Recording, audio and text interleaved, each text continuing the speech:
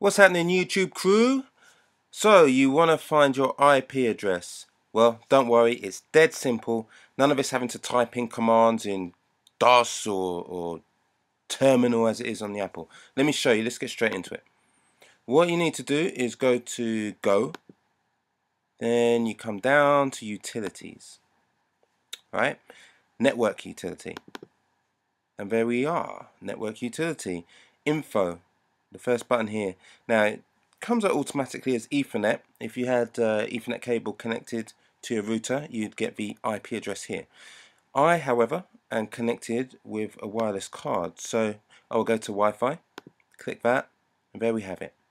The IP address, also the MAC address, if you need to know that, and just some other bits and pieces and information here.